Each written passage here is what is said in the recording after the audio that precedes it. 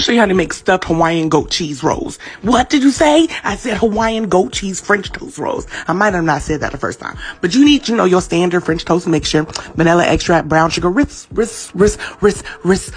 yeah. Y'all know about Father back in the day. But you get you a pan, tablet of butter in the pan. Now I want an omelet too because I love an omelet. Now I went ahead and put my French toast in the pan, and I got me chives too because I'm putting chives in my omelet. Check on your French toast periodically because you don't want it to burn. Now, if you got a small pan, make you a nice little, omelet and make it a circle.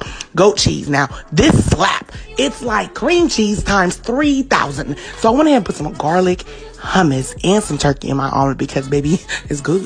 Then I said, yeah, this is about to go crazy. I'm going to feel great because it's delicious. If you want some Mrs. Butterworth, go crazy. You can add the Mrs. Butterworth, but you don't have to add it.